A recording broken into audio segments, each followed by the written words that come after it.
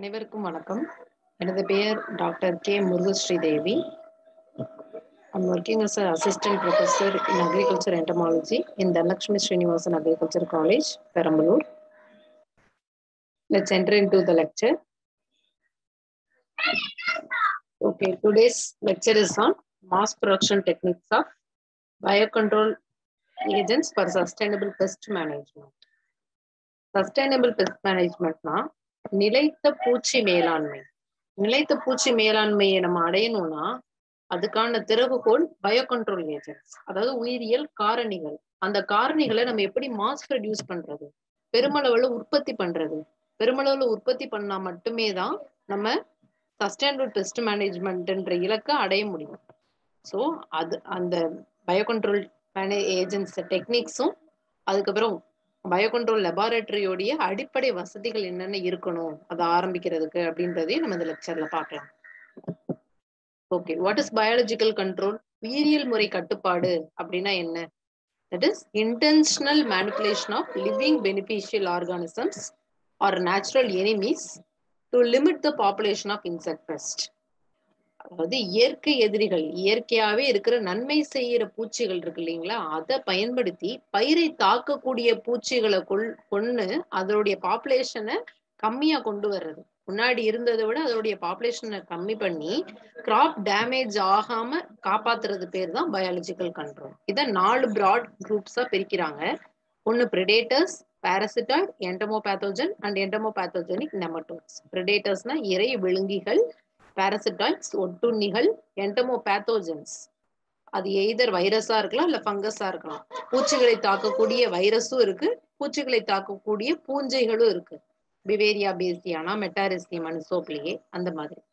என்டமோபேத்தோஜெனிக் nematodes அப்படின்னா பூச்சிகளை தாக்கக்கூடிய நூற்புழுக்கள். நூற்புழுக்களை பயன்படுத்தி எப்படி பூச்சியை கட்டுப்படுத்தலாம்.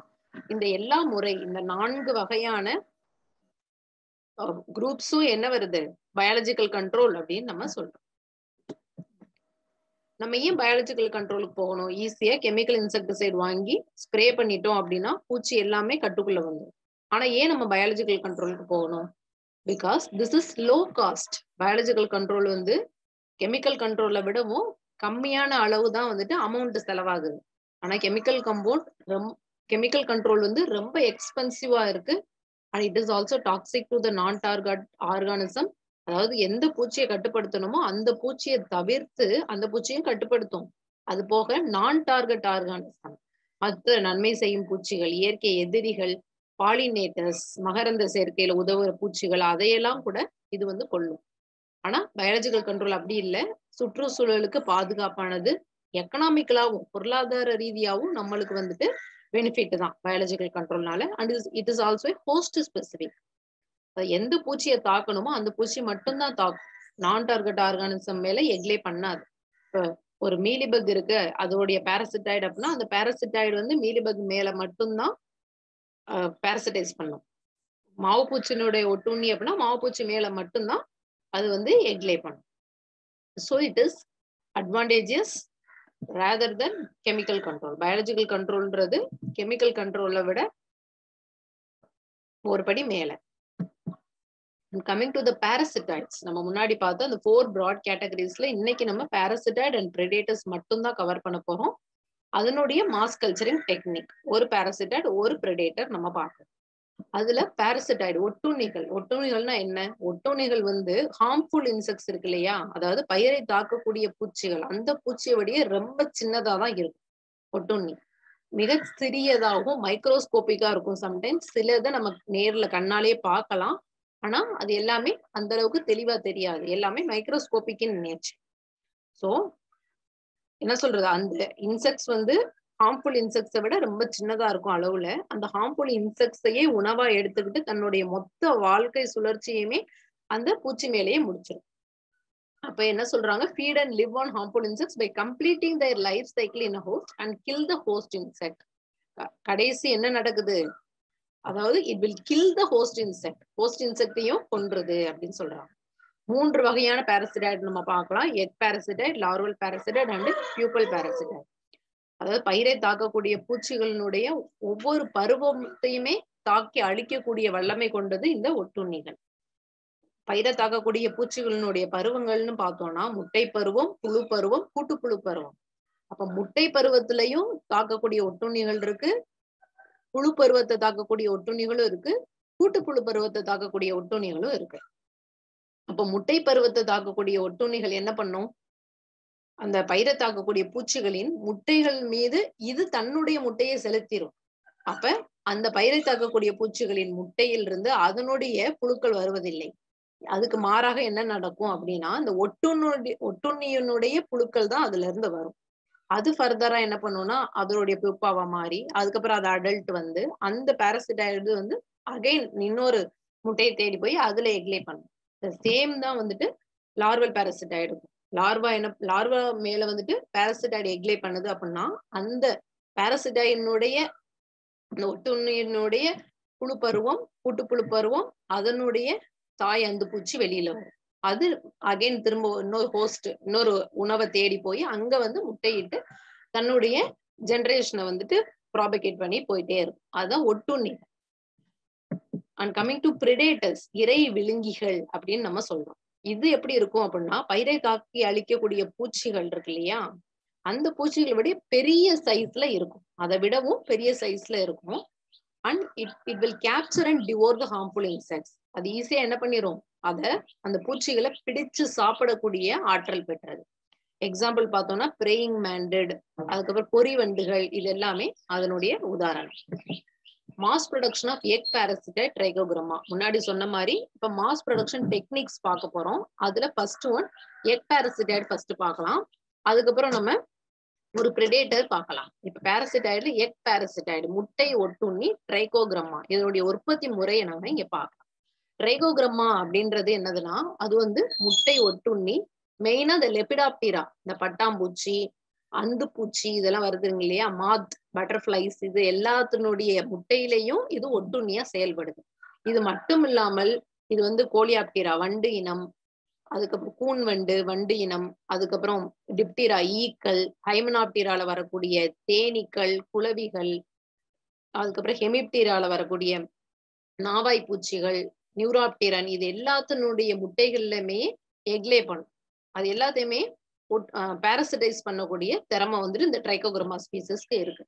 இந்த ட்ரைகோகிராமா ஸ்பீசஸை ஏன் நம்ம உயர்த்தி பிடிக்கிறோம் அப்படின்னா, இதனுடைய முக்கியமான திறமை என்ன அப்படின்னா, it kills the best in egg stage itself and reduces the graph damage. அது முட்டை பருவத்திலேயே அந்த பூச்சியை வளர விடாம, புழு பருவத்துக்கு போக விடாம, முட்டை பருவத்திலேயே அதை கொன்றதுனால நம்மளுக்கு பெருமளவுல என்ன ஆகுது, பயிர் சேதம் ஆகாம நம்மள தடுக்குது. அதனால நம்மளுக்கு நம்ம பயிர் பாதுகாப்புல வந்துட்டு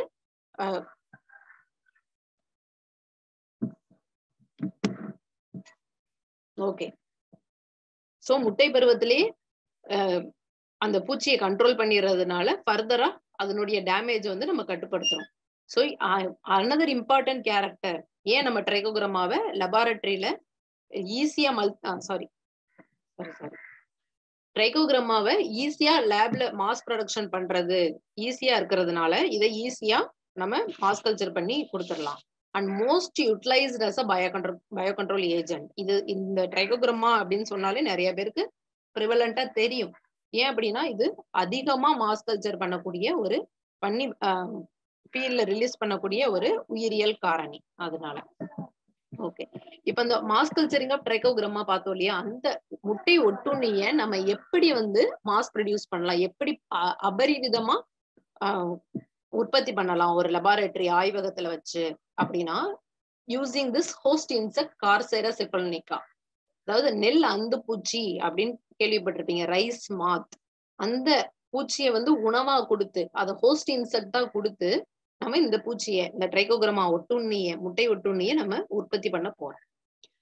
இந்த கார்செரா செப்பல்னிகாவை பார்த்தோம் அப்படின்னா, இது வந்து ஒரு ரைஸ் மாத், அதாவது நெல் மட்டும் இல்ல, அதாவது அரிசி மணிகள்ல அந்த கோர்த்து அதை ஃபுல்லா ஃபீட் பண்ணிக்கிட்டே இருக்கும்.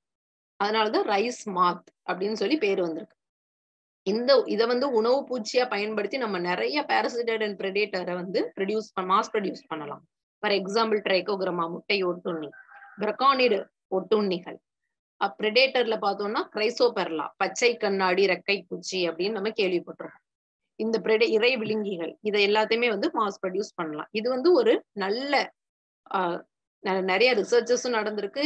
இது வந்து ஒரு ஆப்டான லெபார்டரி ஹோஸ்ட், ஆப்டான ஒரு உணவு பூச்சி இந்த பாராசிட்டாய்ட் அண்ட் பிரெடேட்டர்ஸ் வந்து மாஸ் ப்ரொடியூஸ் பண்றதுக்கு. சோ இதை எப்படி ஃபர்ஸ்ட் மாஸ் கல்ச்சர் பண்ணணும்? இந்த கார்செரா சிபால்னிகாவை நம்மளுக்கு தேவையான அளவுக்கு, தேவைக்கு அதிகமான அளவுக்கும் கூட சொல்லலாம். நம்ம கார்செரா சிபால்னிகா எந்த அளவுக்கு இருக்கோ அதை யூஸ் பண்ணி நம்ம வந்து ட்ரைகோகிராமாவை ப்ரொடியூஸ் பண்ணிக்கலாம். சோ நெல் அந்துப்பூச்சி உற்பத்தி முறை. நெல் அந்துப்பூச்சி நம்ம எப்படி வளர்க்க போறோம் அப்படின்னா, ஒரு உணவு கலவை, செயற்கையா ஒரு உணவு கலவையை நம்ம தயாரிக்கணும். அந்த உணவு கலவைக்கு நம்மளுக்கு என்ன வேணும் அப்படின்னு பார்த்தோம்னா, கம்பு குருணையை குருணை, உடைத்த கம்பு குருணை 2.5 கிலோ எடுத்துக்கணும். பேக்கடு கிரவுண்ட்நட்ஸ், தூளாக்கப்பட்ட நிலக்கடலை வந்து ஒரு 100 கிராம். எதுக்காக உடைத்த கம்பு குருணை கொடுக்குறோம் அப்படின்னா, அதுதான் மெயின் உணவு. கம்பு குருணையும் கொடுக்கலாம், சொர்க்கம் அதாவது சோளமும் கொடுக்கலாம், மக்காச்சோளமும் கொடுக்கலாம். இது எல்லாத்தையுமே ஆனா எப்படி கொடுக்கணும்? உடைச்சுதான் கொடுக்கணும். ஏன்னா உடைக்கப்பட்டதுலதான் அது நல்லா ஃபீட் பண்ணும். இந்த கார்செரா சிபால்னிகா ரைஸ் மாத் இது வந்து மெயின் உணவு. தூளாக்கப்பட்ட நிலக்கடலை அதை வந்து கொடுக்குறோம். எதுக்காகனா புரோட்டீன் அண்ட் ஃபேட்டுக்காக, புரதச்சத்தும் கொழுப்பு சத்தும் கொடுக்கறதுக்காக. நொதித்தூள், ஈஸ்ட் டேப்லெட் கேள்விப்பட்டிருக்கோம் இல்லையா, அது ஒரு 5 கிராம். அது எதற்காக கொடுக்குறோம் அப்படின்னா, இது கன்சிஸ்டன்சி, அது உணவுக்கு வந்து ஒரு பதம் வரணும், அதுக்கப்புறம் அதனுடைய டேஸ்ட், சுவையை தூண்டுற விதமாவும் இருக்கணும், அதுக்காக. அண்ட் ஸ்ட்ரெப்டோமைசின் சல்ஃபேட் அது ஒரு 0.05 கிராம் வந்து தெளிக்கணும். எதுக்கு அப்படின்னா பாக்டீரியா கண்டாமினேஷன் ஏதாவது வராம தடுக்கிறதுக்காக. கந்தகத்தூள், மைட் இன்ஃபெஸ்டேஷன் வராம இருக்கிறதுக்காக. ஏதாவது சிலந்தி பேன் வந்து அட்டாக் பண்ணாம இருக்கிறதுக்காக ஒரு 5 கிராம் வந்து ஸ்ப்ரே பண்ணும். அண்ட் கார்செரா எக்ஸ், இதுதான் முக்கியம். இதுலயே அந்த உணவு கலவையில கார்செரா எக் 1 சிசின்றது 1 கியூபிக் சென்டிமீட்டர். அதுல எவ்வளவு இருக்கும் எக்ஸ் அப்படின்னா 16,000 to 18,000 முட்டைகள் வந்து கார்செரா முட்டைகள் இருக்கும் 1 சிசி எக்ல. அந்த கார்செரா எக்கை வந்து என்ன பண்ணணும்னா, கடைசியா அந்த உணவு கலவையை ரெடி பண்ணிட்டு அது மேல கொஞ்சமா வாட்டர், ரொம்ப அதிகமா போயிடக்கூடாது தண்ணீர், கொஞ்சமா வாட்டரை ஸ்ப்ரிங்கிள் பண்ணிட்டு தெளிச்சுட்டு அதை ஒரு சரிசமமா கொண்டு வந்துட்டு அந்த ட்ரேல போட்டு, அதுக்கப்புறமா 1 சிசி நெல் அந்துப்பூச்சியின் முட்டைகளை அதுல தூவணும். தூவுனதுக்கு அப்புறமா மேல வந்து ஒரு காடா துணியை வச்சு மூடிடணும். ரப்பர் பேண்ட் வச்சு ஃபாஸ்டன் பண்ணி we need to close it. அதுக்கப்புறம் நார்மலான ரூம் டெம்பரேச்சர்லயே நம்ம என்ன பண்ணலாம், நார்மல் ரூம் டெம்பரேச்சர்லயே நம்ம ஸ்டோர் பண்ணிக்கலாம். ஸ்டோர் பண்ணிட்டு லார்வா வந்து கொஞ்சம் கொஞ்சமா டெவலப் பண்ண ஆரம்பிக்கும். அந்த ஃபுட் மெட்டீரியல், அந்த ஆர்டிபிஷியல் டயட்ல சாப்பிட்டு கொஞ்சம் கொஞ்சமா டெவலப் ஆக ஆரம்பிக்கும். 1 monthல இருந்து 90 days 3 month வரைக்குமே அடல்ட்டை வந்து நம்ம கலெக்ட் பண்ண ஆரம்பிக்கலாம். இந்த டயட்ல இருந்து லார்வால இருந்து பியூப்பாவாகும், பியூப்பால இருந்து அடல்ட் வர ஆரம்பிச்சிடும். நம்ம காடா துணி அப்படின்றதுனால லைட்டா நீக்கிட்டு பார்த்தாலே தெரியும், அதுல அடல்ட்ஸ் பறந்துகிட்டு இருக்கும். அந்த அடல்ட் டெஸ்ட் டியூபை யூஸ் பண்ணி 1 மாசத்துல இருந்து 3 மாசம் வரைக்கும் 90 நாள் வரைக்குமே நம்ம கலெக்ட் பண்ணிக்கலாம். கலெக்ட் பண்ற அடல்ட்ஸ் எல்லாத்தையுமே, கலெக்ட் பண்ற அந்துப்பூச்சிகள் எல்லாத்தையுமே இந்த ஓவிபோஷன் ட்ரம் அப்படின்னு சொல்லுவாங்க, அலுமினியமால ஆனது. இதுக்குள்ள ரிலீஸ் பண்ணோம் அப்படின்னா அது வந்து இணை சேர்ந்து முட்டைகளை வந்து இடும். அந்த முட்டைகளை நம்ம என்ன பண்ணணும்னா திரும்ப கலெக்ட் பண்ணி ஃபர்தரா யூஸ் பண்றதுக்கு ஸ்டோர் பண்ணிக்கலாம். இப்போ எக்ஸையும் நம்ம கலெக்ட் பண்ணிட்டோம். கலெக்ட் பண்ண அந்த கார்செரா எக்ஸை நம்ம என்ன பண்ணணும் அப்படின்னா, அல்ட்ரா வயலட் லைட் அப்படின்னு சொல்லுவாங்க, புற ஊதா கதிர், அதை பாய்ச்சி அந்த கார்செரா எக்குல இருக்கிற கார்செராவுடைய முட்டை கருவை வந்து அழிக்கணும். கார்செராவினுடைய முட்டை கருவை அழிக்கணும். அழிச்சிட்டோம் அப்படின்னா அதுல இருக்கிறது வெறும் முட்டை தான், ஓகேவா? உள்ள இருக்கிற அந்த கார்செராவுடைய முட்டை கரு வந்து அழிஞ்சிரும், வெறும் முட்டை மட்டும்தான் இருக்கு. இப்ப இதை என்ன பண்றோம், கார்டு, ட்ரைகோ கார்ட்ஸ் பார்த்துப்பீங்க, எல்லோ கார்டு, அது மேல வந்து ஒட்டிடணும். கம்மை லைட்டா தடவிட்டு, பசையை தடவிட்டு அது மேல ஸ்ப்ரிங்கிள் பண்ணணும். இந்த எக்ஸ் எல்லாத்தையுமே இந்த முட்டைகளை வந்து தூவி விடணும். தூவிட்டு என்ன பண்ணணும்னா ட்ரைகோகிராமாவுடைய கார்டு ஒரு சிசி எடுத்துக்கிட்டா போதும். 1 சிசி கார்டு கொண்டு வந்து, அதான் நியூக்ளியஸ் கல்ச்சர்னு சொல்லுவாங்க.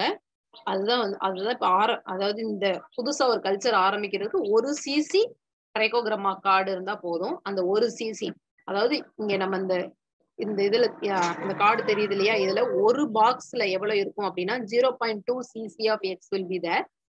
இதே மாதிரி 6 சிசி கார்செரா எக்ஸை எடுத்துக்கணும். யூவி லைட்ல வச்சு எடுத்த அந்த கார்செரா எக்ஸை வந்துட்டு 1 சிசி ட்ரைகோகிராமா எக்ஸ் கூட ஒரு பிளாஸ்டிக் கவர்ல போட்டு நம்ம ஸ்டோர் பண்ணி வச்சுட்டா போதும். 24 hours வச்சோம் அப்படின்னாலே அந்த ட்ரைகோகிராமா கார்ட்ல இருந்து வர்ற ட்ரைகோகிராமா அடல்ட்ஸ் எல்லாமே இந்த எக்ஸ் மேல பாரசிட்டைஸ் பண்ண ஆரம்பிச்சிடும். ஓகே, அதுக்கப்புறம் என்ன ஆகும்னா 4வது நாள் இப்படி நம்ம வச்ச 4வது நாள்ல இருந்து எக் வந்து பிளாக் ஆக ஆரம்பிச்சிடும். நம்ம பாரசிட்டைசேஷனுக்கு கொடுத்த 7வது நாள் இதுல இருந்து அடல்ட் வர ஆரம்பிச்சிடும். அப்ப நம்ம என்ன பண்ணணும்னா 6வது நாளே ஃபீல்டுல வந்து அந்த கார்டை வந்து கட்டிடணும். ஓகே, எவ்வளவு ரெக்கமெண்டேஷன் ஒரு பெஸ்ட்டுக்கு கொடுத்துருக்காங்களோ அந்த அளவுக்கு நம்ம கட்டினா போதும். இதுதான் கார்செராவை எப்படி நம்ம ப்ரொடியூஸ் பண்ணணும், கார்செரா எக்ஸை வச்சு நம்ம எப்படி ட்ரைகோகிராமாவை ப்ரொடியூஸ் பண்ணணும் அப்படின்ற உற்பத்தி முறை. எப்படி ட்ரைகோகிராமா முட்டை ஒட்டுண்ணிகளை தோட்டங்கள்ல விடணும் அப்படின்னு பார்த்தோம்னா மாலை வேலையில மட்டும்தான் இந்த ஒட்டுண்ணி அட்டைகளை வந்து வயல்ல கட்டணும். சிறு துண்டுகளாக வெட்டி இலையின் கீழ்ப்பகுதியில் காற்றில் அசையாமல் நன்கு கட்ட வேண்டும். அதுக்கப்புறம் வெளிப்பகுதியில கட்டக்கூடாது, ஓரங்கள்ல, அதாவது வயலினுடைய பார்டர்ஸ்ல எல்லாம் கட்டக்கூடாது, உள் பகுதியில தான் கட்டணும். கட்டினதுக்கு அப்புறம் 1 வாரத்துல இருந்து 10 நாள் வரைக்கும் கெமிக்கல் ஸ்ப்ரே எடுக்கக்கூடாது. எடுத்தா அந்த எஃபெக்ட் அது வந்து ட்ரைகோகிராமா அதிகமா இருக்கிற ஃபீல்டு அப்படின்றதுனால அதை வந்து சேதப்படுத்தி அதை கொல்லலாம். அதனால ரெக்கமெண்டேஷன் பார்த்தோம்னா இடைக்கணு துளைப்பான், சுகர் கேன் கரும்புல வரக்கூடிய இடைக்கணு துளைப்பான், அதுக்கு 1 cc ஆஃப் எக் 15 நாளைக்கு ஒரு தடவை வந்து ரெக்கமெண்ட் பண்றாங்க. பருத்தி காய்ப்புழு 1 cc 1 ஏக்கருக்கு 3 to 4 ரிலீசஸ் வந்து கொடுக்கலாம். ரைஸ் டெம்போரர், ரைஸ் லீஃப் ஹோல்டர், அதாவது நெல் தண்டு துளைப்பான், நெல் இலை சுருட்டு புழு, இது ரெண்டுக்கும் ட்ரைகோகிராமா வந்து ரொம்ப ரொம்ப எஃபெக்டிவ். ட்ரைகோகிராமா ஜப்பானிக்கம் அது வந்து ஸ்பெசிபிக் டு நெல் தண்டு துளைப்பான். நெல் தண்டு துளைப்பானுக்கு நம்ம ரெக்கமெண்டேஷன் கொடுக்கறது ஜப்பானிக்கம் தான். அது வந்து 1 cc 1 ஏக்கருக்கு 3 to 4 ரிலீசஸ் கொடுத்தோம் அப்படின்னா கண்டிப்பா அது கட்டுக்குள்ள வந்துடும். அதே மாதிரி rice leaf ஹோல்டருக்கும் Trichogramma chilonis 1 cc 5 releases கொடுக்க சொல்றாங்க டிரான்ஸ்பிளான்டிங்ல இருந்து 30 டேஸ்க்கு அப்புறம். Okay, Australian lady bird beetle coming to the. இப்ப பாராசிடைட் முடிஞ்சது, இப்ப நம்ம பிரெடேட்டர் பார்க்கலாம் எப்படி மாஸ் கல்ச்சர் பண்றது. Australian lady bird beetle கிரிப்டோலமஸ் மான்ட்ரூசரி, Australian பொறிவண்டு. இது மெயினா சாஃப்ட் பாடிட் இன்செக்ட், மிருது உடல் பூச்சிகள் மேலதான் வந்து ஃபீட் பண்ணும். அண்ட் ஆல்சோ சக்கிங் பெஸ்ட், சாறை உறிஞ்சு சாப்பிடக்கூடிய பூச்சிகள் மீது நல்ல எஃபெக்டா இருக்கும் அதை சாப்பிட்டு. எக்ஸாம்பிள் அசுவினி, மாவு பூச்சி, தத்து பூச்சி, வெள்ளை ஈக்கள், சிலந்தி பேன், செதில் பூச்சி எல்லாத்தையுமே நல்லா சாப்பிடும். மெயினா இளஞ்சிவப்பு மாவு பூச்சி, பிங்க் மீலிபக், மேக்கோனல்லிகாக்கஸ் ஹிர்சூட்டஸ் அப்படின்னு சொல்லக்கூடிய அந்த பிங்க் மீலிபக்கை நல்லாவே சாப்பிடும். அதனால அந்த மேக்கோனல்லிகாக்கஸ் ஹிர்சூட்டஸ்ன்னு சொல்லக்கூடிய பிங்க் மீலிபக்கை தான் இதை மாஸ் ப்ரொடியூஸ் பண்றதுக்கு நம்ம கல்ச்சர் பண்ணணும். ஓகேங்களா, அந்த அந்த இளஞ்சிவப்பு மாவு பூச்சிகள் எங்க அதிகமா இருக்குன்னா செம்பருத்தி செடியில அதிகமா நம்ம பார்க்கலாம் அந்த பிங்க் மீலிபக. அதை எடுத்துட்டு வந்து நம்ம அதை உணவு பூச்சியா கொடுத்து இந்த கிரிப்டோலமஸ் மான்ட்ரூசரியை வளர்க்கலாம். இதனுடைய மாஸ் ப்ரொடக்ஷன் டெக்னிக்கை பார்க்கலாம். ஃபர்ஸ்ட் மேக்கோனல்லிகாக்கஸ் ஹிர்சூட்டஸ் பிங்க் மீலிபகை எப்படி வளர்க்குறது அப்படின்னா, ஒரு பம்கின், ஒரு பூசணிக்காயை வந்து வாங்கிக்கணும். அதனுடைய பேஸ் வந்து பிளாட்டா இருக்கணும், எந்த கீரலும் இருக்கக்கூடாது. ஏதாவது கீரல் இருந்துச்சுன்னா அதை பாராஃபின் வேக்ஸ் வச்சு நம்ம சீல் பண்ணிக்கலாம். அதுக்கப்புறம் அதை என்ன பண்ணணும், ஃபர்ஸ்ட் நல்லா அது சதையுள்ளதா இருக்கணும். நம்ம மார்க்கெட்ல வாங்கிட்டு வரப்பயே நல்ல சதப்பிடிப்பா இருக்கிற மாதிரி பார்த்து வாங்கிட்டு வரணும். 0.1% பெவிஸ்டின் கார்பன் டெசிம்ல வந்து 1 மினிட்க்கு சோக் பண்ணணும். ஏன் அப்படின்னா ஏதாவது ஃபங்கல் பேத்தோஜன்ஸ், பூஞ்சை தொற்று ஏதாவது இருந்துச்சு அப்படின்னா அதை அழிக்கிறதுக்காக. அதுக்கப்புறமா ஒரு கூண்டு, இரும்பு கூண்டுக்குள்ள வந்து அதை வைக்கணும். நைலான் வலையடிச்ச கூண்டுக்குள்ள அதை ஒரு ஸ்டீல் ஸ்டாண்ட் மேல வச்சுட்டோம் அப்படின்னா எதுவும் எறும்பேறாம இருக்கும். வெளியிலயும் வாட்டர் ஊத்தி வச்சிடணும் 4 கால்லையுமே. அப்போ பூசணிக்காய் மீது வந்து குறுக்கு வாக்குல வந்து நூலை வந்து சுற்றணும், இந்த படத்துல காமிச்சிருக்க மாதிரி. எதுக்காக அப்படின்னா நம்ம அது மேல மாவு பூச்சியை விட்டதுக்கு அப்புறம் அந்த மாவு பூச்சி ஏறி போய் அங்கங்க உட்கார்ந்து அந்த பூசணிக்காய் சாறை குடிக்கிறதுக்கு அது ஏதுவா இருக்கும். அதுக்காக இப்ப ஃபீல்டு கலெக்டட் மீலிபக், அதாவது வயல்வெளிகள்லயோ இல்ல இந்த மாதிரி செம்பருத்தி செடியில இருந்து எடுத்துட்டு வரப்பட்ட இந்த பிங்க் மீலிபக்க, அதனுடைய மீலிபக் கிடைச்சாலும் பரவாயில்ல, அதனுடைய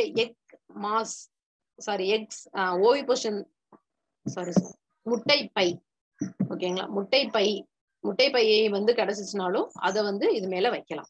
வச்சோம் அப்படின்னா ஒரு அதுல இருந்து வெளிவரக்கூடிய அதை இளம் பருவம் அதை வந்து சக் பண்ணி அந்த ஜூசஸ், பம்கின் ஜூசஸ் இருக்கு இல்லையா, பூசணிக்காய் சாறை உறிஞ்சி அதுல வாழ ஆரம்பிக்கும்.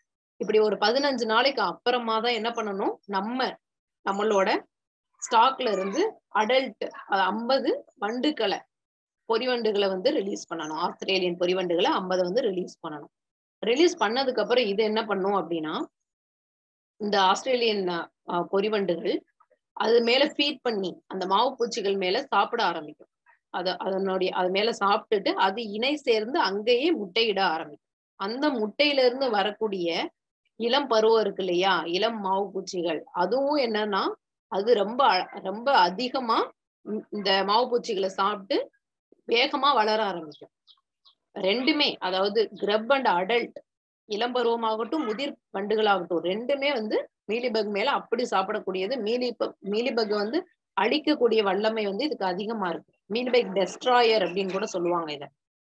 ஓகே, அதுல சாப்பிட ஆரம்பிக்கும். அதுக்கப்புறம் அதுல இருந்து பியூப்பாவா மாறி அதுல இருந்து அடல்ட்டா வரும். அந்த அடல்ட்டுக்கு நம்ம என்ன டயட் கொடுக்கலாம் அப்படின்னா, agar powder 1 gram, sugar 20 gram, honey 40 cc, water 100 cc. இப்படி கொடுக்கறதுனால பெண் தாய் பூச்சி இருக்கு இல்லையா, தாய் வண்டுகள், அதனுடைய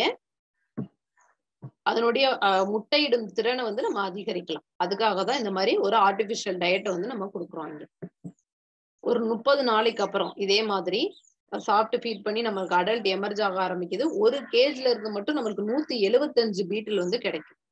இதை நம்ம எப்படி ரிலீஸ் பண்ணலாம் ஃபீல்ட்ல அப்படின்னா, 1000 பீட்டில் ஒரு ஹெக்டேருக்கு கண்டிப்பா ரிலீஸ் பண்ணலாம். நல்ல எஃபெக்ட் வரும்.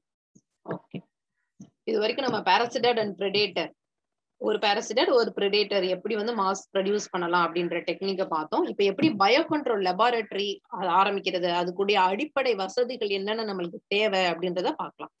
What is a biocontrol laboratory? உயிரியல் ஆய்வகம் அப்படின்னா என்ன? அங்க என்ன நடக்கும் அப்படின்னா, மாஸ் ப்ரொடக்ஷன், முன்னாடி சொன்ன எல்லா மாஸ் ப்ரொடக்ஷன் டெக்னிக்ஸையும் நம்ம இந்த பயோகண்ட்ரோல் லேப்ல பண்ணலாம். அதுக்கு தேவையான ஹோஸ்ட் இன்செக்ட், உணவு பூச்சிகளையும் நம்ம பெருமளவுல உற்பத்தி பண்ணலாம். இதை நம்ம உற்பத்தி பண்ணி ஃபார்மர்ஸ்க்கு வந்துட்டு ரீசனபிள் ரேட்ல விற்கிறதுக்கு பேர் தான் பயோகண்ட்ரோல் லெபார்டரி. ஒரு கமர்ஷியல் பயோகண்ட்ரோல் லேபுக்கு என்னெல்லாம் தேவை, அது அதுக்கு நம்ம என்ன பண்ணணும், அதை ரிஜிஸ்டர் பண்ணணும். மாநில அரசுக்கு கீழே கண்டிப்பா ரிஜிஸ்டர் பண்ணிருக்கணும். அது என்ன மாதிரி லொகேஷன்ல இருக்கணும்னா, ஈஸியா ஃபார்மர்ஸ் வந்து ஒட்டுண்ணிகளையோ இறை விழுங்கிகளையோ வாங்கி பயனடைகிற விதத்துல அக்சசபிளா இருக்கணும். அதை ஆரம்பிக்கக்கூடிய பர்சன், அந்த ஆர்கனைசேஷன் ஹெட் பண்ற பர்சன் எப்படி இருக்கணும்னா, அட்லீஸ்ட் ஃபினிஷ்ட் 12th ஸ்டாண்டர்ட், 12ஆம் கிளாஸாவது முடிச்சிருக்கணும். அது தவிர்த்து அவருக்கு வந்து என்ன தெரிஞ்சிருக்கணும்னா, இந்த பயோ ஏஜென்ட்ஸ், பயோ பெஸ்டிசைட்ஸ் எல்லாத்தையும் ஹேண்டில் பண்றதுக்கு கண்டிப்பா எக்ஸ்பீரியன்ஸ் இருக்கணும். அது போக இந்த total லெபார்டரியுமே it should be equipped with 3 phase wiring. 3 phase வயரிங்கோட electricity வந்து கொடுத்துருக்கணும். எக்யூப்மெண்ட்ஸ் எல்லாத்துக்குமே, எல்லா எக்யூப்மெண்ட்டும் ISI முத்திரை பதிச்சதா இருக்கணும்.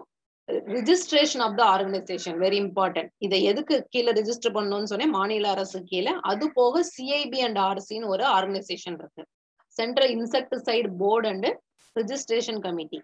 இதுக்கு கீழேயும் இந்த ஆர்கனைசேஷனை கண்டிப்பா அவங்க வந்துட்டு ரிஜிஸ்டர் பண்ணணும். அது போக உங்களுக்கு அசிஸ்ட் பண்றதுக்கு டெக்னிக்கல் பர்சன்ஸ் எடுத்துக்கலாம். அவங்களும் வந்துட்டு bio agents and bio பெஸ்டிசைட்ல experience இருக்கிறவங்களா இருக்கும். And coming to the production laboratory.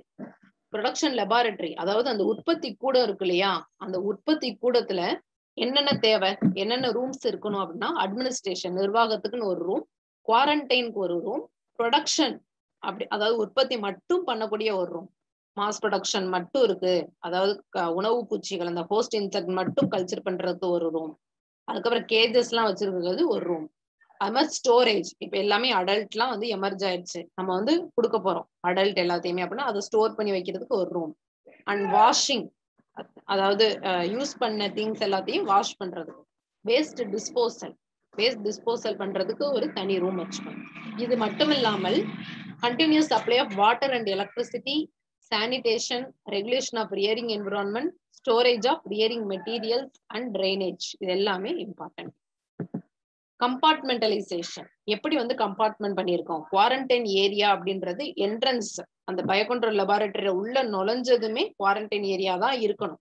ஏன் அப்படின்னா, எதர் நம்ம ஃபீல்ட்ல இருந்தோ இல்ல வேற லேப்ல இருந்தோ கூட பூச்சிகளை வாங்கிட்டு வருவோம். அப்படி வாங்கிட்டு வர்றப்போ வேற ஏதாவது கண்டாமினேஷனோ இல்ல வேற தொற்றோ நம்ம லேபுக்குள்ள பரவிடக்கூடாது அப்படின்றதுக்காக அந்த குவாரண்டைன் ஏரியால வச்சிருந்துட்டு தான் நம்ம அடுத்து கொண்டு போகணும். ஸோ ஸ்பெசிபிக் பீரியடுக்கு இங்க வச்சிருப்போம். அதுக்காக தான் இந்த குவாரண்டைன் ஏரியா வந்து கொடுத்துருக்காங்க. டைரக்டா நம்ம உற்பத்தி கூடத்துக்கு எடுத்துட்டு போக கூடாது, ப்ரொடக்ஷன் ஏரியாவுக்கு டைரக்டா கொண்டு போக கூடாது. அதுக்காக தான் இந்த குவாரண்டைன் ஏரியா. ஓகே, இந்த ஏரியால என்னென்னலாம் இருக்கும் அப்படின்னா டேபிள் ஆர் பெஞ்ச் போட்டுக்கலாம், சிங்க் இருக்கணும், ட்ரைனிங் ரேக்ஸ் இருக்கணும், கழுவி அப்படியே அந்த பிளேட்ஸோ இல்ல வந்துட்டு கண்டெய்னர்ஸ் ட்ரே இதெல்லாம் கழுவி வாட்டர் வந்து வடிக்கிறதுக்காக training racks, tool for cutting, buckets, சீவ்ஸ், plastic trace, plastic containers, paper packs, specimen tubes, hand lens. அது என்ன பூச்சின்னு சொல்லி பார்த்து அது ஹேண்ட் லென்ஸ்ல பார்த்தாலே சில சமயம் தெரியும். இன்னும் உங்களுக்கு நல்லா இன்டெப்த் பார்க்கணும் அப்படின்னா மைக்ரோஸ்கோப் வச்சுக்கணும், ஸ்கேல்பல், ஃபோர்செப்ஸ், இந்த மாதிரி சில ஃபெசிலிட்டிஸ் வந்து நம்ம வச்சுக்கணும். அண்ட் மெயின் லெபார்டரியில என்ன இருக்கணும்னா எக்யூப்மெண்ட்ஸ் அண்ட் இன்ஸ்ட்ருமெண்ட்ஸ். என்ன எக்யூப்மெண்ட்ஸ் எல்லாம் வைக்கணும் அப்படின்னா ரெஃப்ரிஜரேட்டர், இன்குபேட்டர். இப்ப ஃபங்கஸ் கல்ச்சர்லாம் வந்து க்ரோத் பண்ணணும் அப்படின்னா இன்குபேட்டர்ல வைப்போம். வாட்டர் டீஅயனைசர், நம்மளுக்கு தேவையான பியூர் வாட்டர் எல்லாத்தையுமே இது மூலமாவே சப்ளை பண்ணிக்கலாம். அண்ட் ஹாட் ஏர் அவன், இப்ப மீடியா ஏதாவது ப்ரிப்பேர் பண்றோம் இல்ல பிராத் ஏதாவது போடுறோம், அந்த மாதிரி எல்லா ஷேக்கர் இது எல்லாமே வந்து பயன்படும். சாரி, இந்த பாயிண்ட் தப்பு. கேஸ் ஸ்டவ் வந்து மீடியா ப்ரிப்பேர் பண்றதுக்கு ஹாட் ஏர் அவன் தேவை. அதுக்கப்புறம் கேஸ் ஸ்டவ் தேவை. ஆட்டோக்ளேவ் கண்டிப்பா வேணும், மீடியாலாம் ஸ்டெர்லைஸ் பண்ணி எடுக்கிறதுக்கு. அதுக்கு கண்டிப்பா அந்த கிளாஸ் வேர்ஸ் எல்லாமே ஸ்டெர்லைஸ் பண்றதுக்கு autoclave. Top pan balance, for weighing chemicals and media prepare பண்றதுக்கு கெமிக்கல்ஸ் வெயிட் பண்றதுக்கு கண்டிப்பா ஒரு வெயிட் பேலன்ஸ் வேணும். pH மீட்டர், லேமினார் ஏர் flow chamber, very important. Laminar ஏர் ஃப்ளோ சேம்பர். பயோபெஸ்டிசைட்ஸ் வந்து மாஸ் கல்ச்சர் பண்ற லெபார்டரி அப்படின்னா கண்டிப்பா அந்த லேமினார் ஏர் ஃப்ளோ சேம்பர் இருந்தே ஆகணும். அண்ட் டிசெக்டிங் மைக்ரோஸ்கோப், வேக்கம் கிளீனர், அப்பப்ப லேபை கிளீன் பண்றதுக்கு வேக்கம் கிளீனர் யூஸ் பண்ணிக்கலாம். Uninterrupted power supply system, power supply வந்து அன்இன்டரப்டடா இருக்கணும் with voltage stabilisers. Coming to the instruments, standard dissecting instruments வந்து இருக்கணும். Forceps, scalpel, scissors, mounted needles, holders, அது போக gas burner or sprit burner, draining racks and plastic buckets. Glasswaresல beakers, conical flask, desiccators, measuring cylinders, pipettes, petri dishes, watch glasses, screw cap bottles, microscopic slides, region bottles எல்லாமே வச்சுக்கணும் கிளாஸ்வேர்ஸ்ல. Coming to the chemicals, distilled water R டிஐனைஸ்டு water. முன்னாடியே சொன்ன மாதிரி cleaning இல்ல media ப்ரிப்பரேஷனுக்கு, preparation of reagents எல்லாத்துக்குமே வந்து இது use ஆகுது. Methylated spirit for cleaning and surface sterilising. Laminar air flow chamber ஆகட்டும் இல்ல ஒர்க்கிங் பிளேஸ் வந்து ஸ்டெர்லைஸ் பண்றதாகட்டும், அதை சுத்திகரிக்கிறதுக்கு கண்டிப்பா மெத்திலேட்டட் ஸ்பிரிட் வந்து தேவை. அதே மாதிரி சோடியம் ஹைப்போக்ளோரைட், அதுவும் சர்ஃபேஸ் ஸ்டெரிலைசேஷனுக்கு பயன்படுது. Apart from this formaldehyde and potassium permanganate, fumigation of the laboratory. எதுக்காக அப்படின்னா நம்ம லேப்ல ஏதாவது கண்டாமினன்ஸ் இருந்தாலும் அதை வந்து நீக்கிறதுக்காக நம்ம என்ன பண்ணணும்னா ஃபியூமிகேஷன் பண்ணணும், புகையை வந்து ஏற்படுத்தணும். அதை எப்படி ஏற்படுத்தணும் அப்படின்னா பொட்டாசியம் பெர்மேங்கனேட் கிறிஸ்டல்ஸ் இருக்கும், அதுல ஃபார்மால்டிஹைடை வந்து ஊத்தி அதை நம்ம லேபை வந்து அப்பப்போ ஃபியூமிகேட் பண்ணிக்கணும். வீக்லி ஒன்ஸாவது ஃபியூமிகேட் பண்ணாதான் கண்டாமினன்ஸ் ஏதாவது இருந்துச்சுன்னா அது எல்லாமே நீங்கிரும். அதாவது பயோபெஸ்டிசைடு மாஸ் கல்ச்சர் பண்ற லெபார்டரினா கண்டிப்பா இதை வந்து கடைபிடிக்கணும், நார்மலாவும் இதை பண்ணணும். Sterilising zone, sterilizing equipments are kept in this zone for sterilization of insect rearing materials and Corsair IX. முன்னாடி சொன்ன மாதிரியே தான் ஸ்டெர்லைஸ் பண்ற என்னென்ன ஆட்டோக்ளேவ், ஹாட் ஏர் அவன், இது எல்லாமே. ஹாட் ஏர் அவன்ல வந்து இந்த மைக்ரோஸ்கோபிக் அந்த ஸ்லைட்ஸ் அது எல்லாத்தையுமே வந்து இல்ல பெட்ரி டிஷஸ் இதெல்லாம் வந்து ஸ்டெர்லைஸ் பண்ணுவோம் இல்லையா ஹாட் ஏர் அவன்ல வச்சு, அந்த ஸ்டெர்லைசிங் ஜோன் அப்படின்னு சொல்லி தனியா வந்து வச்சுக்கணும். இந்த ஆட்டோக்ளேவ், ஹாட் ஏர் அவன் இதெல்லாம் இருக்கிற மாதிரி. அண்ட் ஸ்பெசிபிக் ரெக்வயர்மெண்ட்ஸ் சில இப்ப கார்சேரா ரியர் பண்றோம் அப்படின்னா plastic basin, open storage rack, ஓய்போஷன் chambers, மாத் collector, scale separator, UV chamber, இது எல்லாமே வந்து கண்டிப்பா தேவை. இது போக என்ன வேணும் அப்படின்னா air conditioner, air cooler, safety equipments like fire எக்ஸ்டிங்யூஷர்ஸ் and first aid box இதெல்லாமே கண்டிப்பா அந்த laboratoryல இருக்கணும். And placement of equipments in this laboratory எப்படி வந்து place பண்ணணும் அப்படின்னா heat generating equipment கண்டிப்பா ஸ்டெரிலைசிங் ஜோன்ல நல்ல காற்றோட்டமா இருக்கிற இடத்துல தான் வைக்கணும். கல்ச்சர் ரூம் பக்கத்துல வைக்க கூடாது.